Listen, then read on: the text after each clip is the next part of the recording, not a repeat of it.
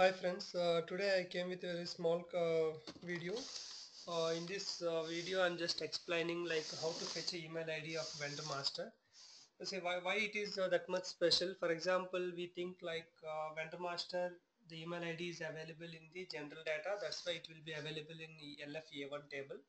But it won't be available in LFA1. That's why I got an idea like we will make one small video which will be useful to many people when they work on certain kind of smart forms. In pure smart form, if you want to fetch that email ID, you want to keep in the smart form.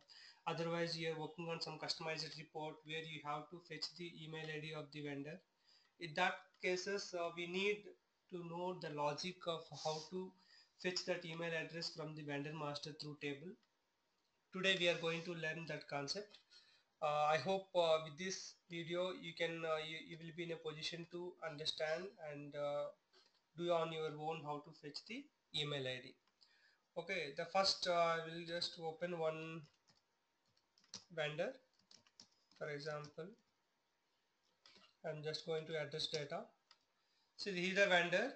The vendor name is Ganesh Group of Companies, and the mail ID is ganesh.sap2015@gmail.com. I have given my mail ID as for this vendor.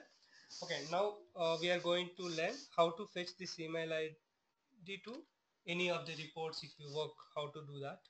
The first one is we have to go to the table.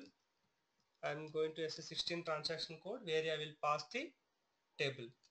The table is LFA1. It's a vendor general data. In this table, we can see the field called LIFNR. LIFNR is the vendor number field. Give vendor number in that field and execute it. See, as soon as you execute, you will get the output. In that output, we have to take the field called ADRNR. See, this is the field ADRNR, address number. What you have to pass vendor number in LFA1 table to get the ADRNR. Just take that ADRNR and go to the table. Just open SC11. There we can see the list of fields also. The table is ADR3, ADR3, and go to display. See, ADR3 is the fax numbers and all those details will be available. And now our requirement is ADR6 because where we are getting the mail ID. See, email address of the business addresses. Now ADR6 where you will get the email address, and now go to in the execute mode. Here you can see the field ADDR number. ADDR number. Okay, we have kept the field name, and in this we pass the ADR address number 39368. 39368. Pass in the address number and execute it. Okay, I'm just increasing the width of the table output. See, you will get SMTP underscore ADDR. This is the field where we can get the mail ID. Means I can say if you write in the steps, we can get in that way.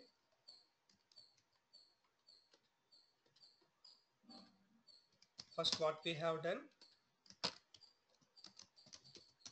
pass vendor number.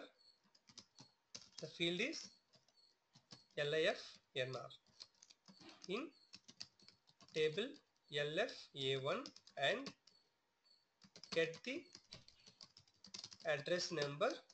Field is ADRNR.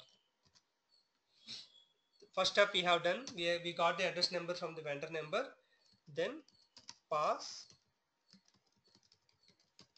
address number. Here this is ADDR number. For this it was written. I'm just copying that.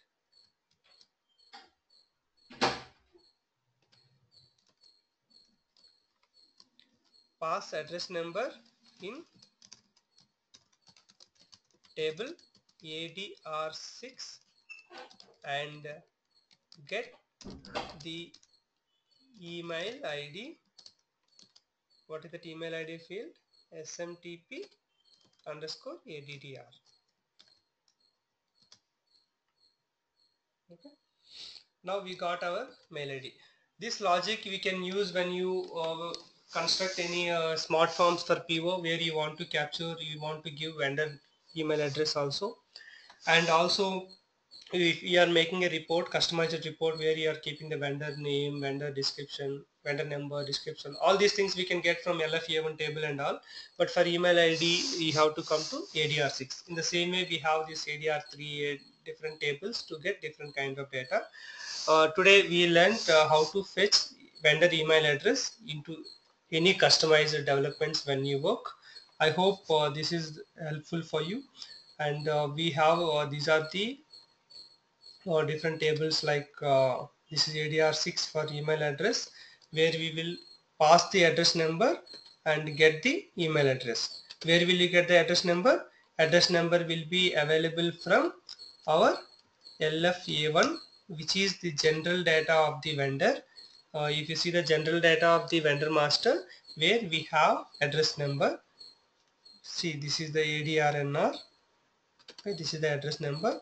We have to take this address number and pass in ADR6 table to get the email address.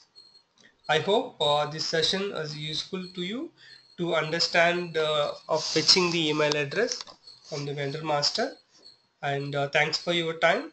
Subscribe to my YouTube channel and watch videos and learn. Thanks for your time. Have a good day.